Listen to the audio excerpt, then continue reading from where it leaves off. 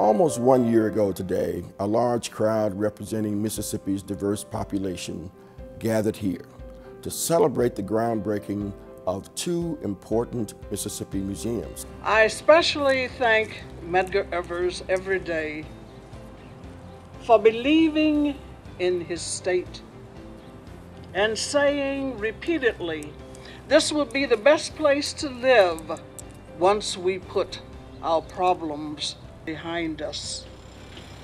We've spent a year watching backhoes and bulldozers, cranes and concrete trucks transform a grassy spot into structures that will soon house priceless artifacts and the rich, poignant stories behind them.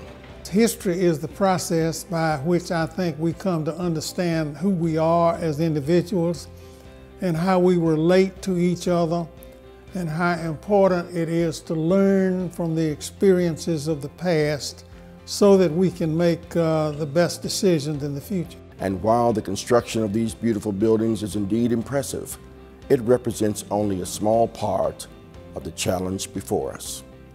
The true challenge for us is to transform these structures into welcoming spaces where our stories come alive, where new relationships are forged, where public discourse is nourished, and where our diverse communities are strengthened. There's a wonderful story about Mississippi civil rights that hasn't been told. For some reason, we know more in terms of the Birmingham story, you know more about Atlanta, you know more about Memphis, but you don't know a whole lot about the entire complexity of the state of Mississippi. We're going to tell the whole story of our history, the good and the bad.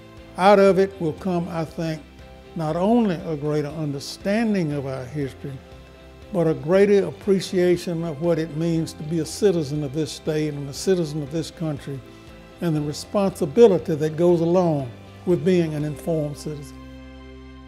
So, how are we planning to use these structures to engage our citizens? Practical grassroots efforts are already underway. We've started by nurturing existing partnerships with organizations all over the state. We're always seeking partnerships to help us with our outreach and the in-house programs that we do.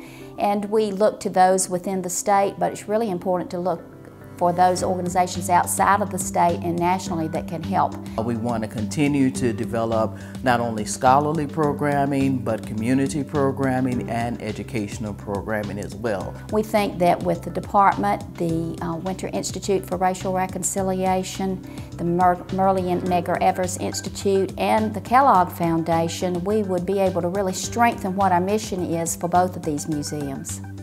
Education programs will help prepare Mississippians for their first visit to the Mississippi Civil Rights Museum in 2017. We started a teacher advisory group. It's about 50 different teachers from across the state.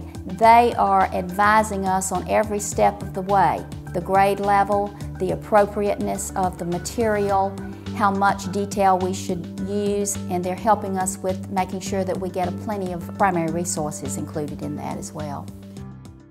It is our larger public history that we hope to explore at these two museums. These museums, I think, represent a very tangible picture of what racial reconciliation ought to be about. The structures and artifacts themselves cannot tell the stories for us, but together we will weave our stories to create an honest and eloquent historical narrative that will provide the necessary foundation for healing throughout Mississippi.